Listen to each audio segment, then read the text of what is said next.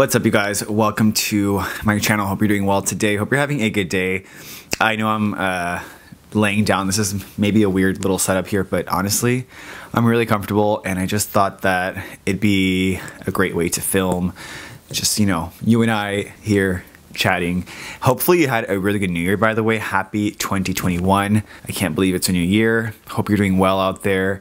And I just hope that you are enjoying your year so far. I wanted to talk to you. No one's asking for this, but something inside me just I felt compelled to make this video.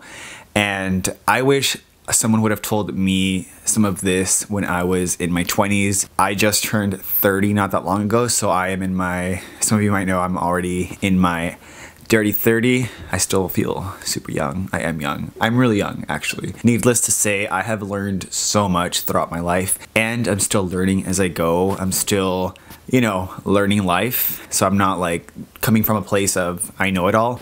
This is just, like I said, brotherly advice, things I wish I knew in my 20s. All right, so listen up if you are in your 20s, or not. You don't have to be in your 20s, but maybe this can resonate with you and you can, I don't know, have a different perspective on things. Number one, you can't please. Oh, and I haven't shaved, by the way. I know, I'm just too lazy to shave. You can't please everybody. That's something I wish I would have known in my 20s. I am a recovering people pleaser. I used to care so much about what people thought of me. I wanted everybody around me to be happy, to be content, and that's just part of my nature. So I just naturally wanted to please everybody, and that's impossible. You cannot please everybody. So much to the point where I used to hate saying no, and I quickly learned in my 20s that that is just impossible. It is impossible. Everyone, that's my phone. Everyone is gonna have an opinion on you no matter what, whether it's good or bad. It is your life. This is your life to live. You only live this life once. You are the driver to your vehicle, I guess you should say. I'm thinking of a metaphor. You are the protagonist of your life. And everyone's gonna have an opinion regardless, whether it's a good opinion or a bad opinion. So you might as well do whatever the fuck you want with your life, because it is your life. Like I said, opinions don't really matter. Just do you. Live your life. As long as you get to go to bed at night and really feel okay with yourself and know that you're a good person at heart and you have good intentions and your intentions are good, then that's really all that matters in life. Because at the end of the day, you live in your mind and you are in your body all of your life. So you might as well just make it a good place to live, and you might as well just do whatever you want as long as you're not hurting anybody, because that's your life. You know, let me add on to that by saying that if you are someone that likes to please everybody, like I said, it's not like a bad thing to have. You know, I know you're coming from a good place, but if you're constantly giving, you're gonna end up feeling drained. And I feel like the more you give to everybody, the more drained you'll be, and the less you'll have to give. So think about it like that. We have few fucks to give in life, right? Think of your fucks as gold. You can't just be giving your fucks out to everything and every opinion and every little thing that doesn't really matter, because you have to choose what fucks to give, and you have to choose to give a fuck when it's something maybe really important that is important. Do you know? Hope that makes sense. So stop caring so much. Number two, material things don't bring you happiness. Material things aren't bad. I'm not saying don't buy things, don't treat yourself, don't splurge. I'm not like, I splurge myself sometimes, okay? But what I have learned in my late 20s especially is material things don't really bring value or happiness in your life. And I like it. Like, I like style. I mean, duh, it's no surprise considering my channel. Like, I love that stuff, and it's become my job. And I guess what I'm trying to articulate is that material things at the end of the day don't really bring you happiness in life. I've been in my earlier 20s, like I've been in the position of having negative zero balance, where I had no money. And I have also been at a point in my life, and not saying this in an arrogant way, but I've been at a point in my life where I've made a lot of money, and I can truthfully tell you that the happiness did not change whether I had more money or not. Sure, we all know this, like money buys you things and experiences can help you out in life. But at the end of the day, what I'm saying is I'm just as happy as when I had -0 balance. So instead of just spending your money with things that are just gonna sit in your closet, invest that money in experiences, in a future business, into savings. I know it's annoying hearing, you know, about savings. I was there once when my parents would be like, you know, you should save your money. And I'm like, oh my God, like, ugh, I hate talking about money. But it's important, right? So just, yeah, experiences bring you, I feel like, more memories and things that can just last longer than items that are just gonna sit in your closet. So yeah. Number 3, I was actually talking to a friend about this the other day. Don't dim your light for someone else. And I'm gonna say this actually twice, so pay attention. Don't allow someone else's insecurities to stop you from your greatness. Now, I'll elaborate on that. Sometimes, and speaking from experience, I used to play down my success and other work-related stuff that I would tone down, not tone down, but I would play it down and just kind of like say, oh, it's no biggie, you know, like, but I know that there's people that do stop themselves from their greatness because of someone else. And that's not good. If someone has a problem with you reaching success or you shining bright and achieving great things, that's not your problem. That is their insecurity. That is their issue. So if someone has a problem, like I said, saying, oh, you've changed, or, you know, this is in friendships as well. Friendships don't have to stick with you throughout your life. If you are moving forward and achieving things and you have a plan with your life, you have goals, and some people don't believe in them, or they're like just making you feel not great because you're trying to achieve and you're trying to live your best life, fuck them. I'm so sorry, but like, excuse my language, but let them go, cut them loose. You don't need that type of energy in your life. You don't need to do that. Real friends are the ones that are going to support you and be there for you and believe in you. And same goes both ways. All right, number 4, pain is temporary. This is something that I learned as of recently. I mean, I've always heard this, but I have been betrayed in the past, and it was the worst feeling. I was destroyed basically emotionally, and it was just a really hard time. And I mean, I knew like deep down inside that I was strong enough and I was gonna overcome it. But at first I was honestly, like, this sounds dramatic, but it's the truth. Like I was broken. I mean, I was heartbroken. Needless to say, that pain, I thought it was gonna be there forever. And it's not. You know, we've all dealt with pain, but just know that you are stronger than you think. And that pain is only temporary. You are gonna come out of this and you will be looking back later on and think, wow, that was true. And I'm telling you guys from experience, know that pain is temporary. And let's see, number 5, I want to say about taking things personally. Don't take things personally. This is something that as adults, you know, it's like I said, I'm still a human, so I'm not perfect. I talk about it a lot, the 4 Agreements by Don Miguel Ruiz. He has a section in the book that talks about not taking things personally, and that is something that really helped a lot, and I just wish I knew sooner. Sometimes we take things personally. For example, if someone maybe, I don't know, doesn't invite you somewhere, or I'm trying to think of an example, but I can't think. Or let's say a job doesn't hire you.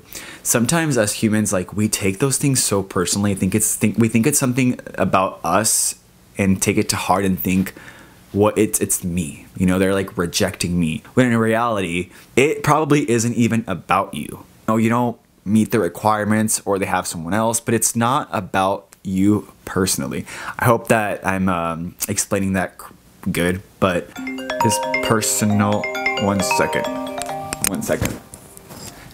Sorry, I had to pause. All right, I'm back. So, taking things personally, that's what I was talking about. So yeah, that has helped me a lot in my late 20s, is to not take as many things as personally as I used to, right? Even with like comments, you can, and I'm not going to say that sometimes comments don't hurt. I get more positive comments than negative, but I'm human. There are days where a comment might get to me for a little bit, but once again, I have to remember that it's not my thing. That's them. Like, that's someone else projecting their insecurities onto me. Like, I don't have to absorb and take that in and take it personally, because I know me inside, and they don't know me. Like, those haters, those internet trolls, I can't take that shit personally, because They have no idea who I am, or they don't know me at all. And if I took every one of those comments personally, I probably wouldn't be doing this anymore. So yes. All right, I wrote some notes because I didn't want to forget some important keynotes. All right, the next one I have is be present. Don't feel like you have to have everything figured out.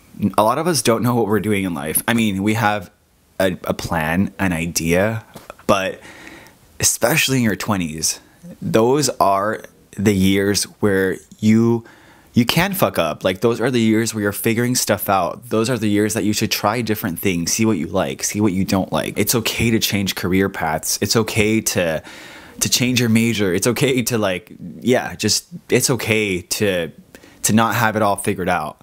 Society has it engraved in our heads that we should have a successful career in our mid-20s. It's unfortunate because I feel like it puts a lot of pressure on adults, and it makes us sometimes feel inadequate because, you know, that's another story. I was going to talk about comparison, but yeah, I feel like society has that engraved in our heads that you need to just know what you want right after high school. And truth of the matter is, a lot of us don't. Like, we're literally changing a lot those years. You're so young. I'm so young. We're so young. Even 40s is really young. Someone in their 40s told me recently, like, oh my God, like, even to me, like, because I was falling into that trap recently where I thought, oh my God, man, I'm approaching 30. Like, holy shit. In my past, I had thought that when I turned 30, I'd be settled down with like a family and stuff like that. And I'm here and that's not there yet. But yeah, someone in their 40s was like, life for me started in my mid 30s. Like, you're so young, chill out. You have so much ahead of you. And it's true, you know, sometimes people, in terms of success, which success is subjective, everyone has different ideas of what success is. But if you're talking about success career-wise, look at it this way. Like, I think Oprah got her start at like 40, right? So yeah, be easy on yourself, be kind to yourself, especially right now. I mean, we're in a pandemic, right? So it's okay not to have things figured out. All right, another thing that I wish I knew in my 20s was to trust your intuition, trust your gut. A healthy gut is a good gut. But no, honestly, your gut is your compass. That intuition, that inner voice knows you best. Listen to that more often. But even in like friendships or situations, if something feels off, or the energy feels off, or something just doesn't feel right, pay attention, listen to it. Now, while I'm on that topic of red flags, this kind of segues into another point. Stop trying to focus all of your energy in finding the right person and settling down. Now, I'm speaking from someone that was in a relationship basically all of my 20s. Yep. Now, I don't regret that because it's taught me so many valuable lessons. But stop trying to find yourself with someone else. Focus on you. Focus on what you like. You know, your 20s, as I said, are where you are discovering yourself, date around, but don't spend your time just like trying to find that person. Because also, to be honest, when you're putting that energy out there, that energy of like, you feel like you need someone, that I feel like is doing the opposite of attracting someone special in your life. For example, like with my relationships, they ended up just kind of happening. Single people out there in their 20s, like I said, keep doing you, keep living life, and the right person will come to you when it's supposed to.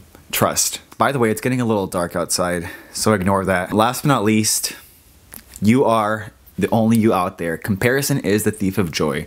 I talked about this on my podcast. I actually really like that episode, so if you guys want to listen to that, we dive more into this. But don't compare yourself to other people. I know it just happens, right? As humans, we sometimes fall into that trap of comparison, especially nowadays with social media. We have that in our back pocket, so it's super easy to like compare yourself, especially with what you see online. But as someone that's behind the camera and actually knows what goes on behind all of that, sometimes it is all smoke and mirrors, just being really honest with you. And I know people in the industry, I guess you can say, like I know big YouTubers and stuff and influencers, and I know that they're humans as well. Like, they go through shit and their life isn't always perfect. Don't judge your journey based on someone else's, because everyone's path is different in life. Just know that someone's middle is probably your beginning. Do you know what I mean? Like, let's say you are, I don't know, embarking on a fitness journey and someone is so much stronger than you. Well, they've been doing that probably for years. So like their end or their middle is your beginning. So don't stop yourself because someone else is ahead of you. Like, there is really no such thing as ahead or behind. Just focus on you, stay in your lane. We all have different strengths. We all have our unique qualities about ourselves. For example, not to make it about myself again, but like with YouTube, I started this knowing that there was already a similar channel like me, but I knew that there was no one else out there like me with my story, with my personality. So I still did it anyway, and thank God, I mean, it ended up working, right? Because I didn't allow that to stop me. You have that secret sauce. You have those unique qualities. There's no other you out there. It's kind of like, I'm sure you've heard this before when people say, like, there's always going to be someone smarter than you. There's always going to be someone better looking than you. There's always going to be someone stronger than you. But there isn't going to be anyone else out there like you. And I get this question actually before. Quite often I get asked, like, how do you know yourself? And I feel like that comes with experience, and that's like the journey of life. Like, I'm still getting to know myself, but I do know myself way more than I did even a year or two ago. And I feel like by getting to know yourself is literally just experiencing and living life and knowing what you don't like. I feel like by like I said, trial and error and knowing what you don't like, I feel like you get closer to what you do like. Does that make sense?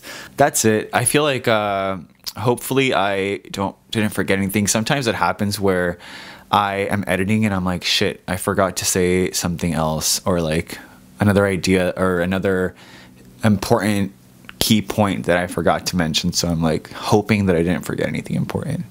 But if you want to add to this conversation, please do so in the comments below. Let's chat down below.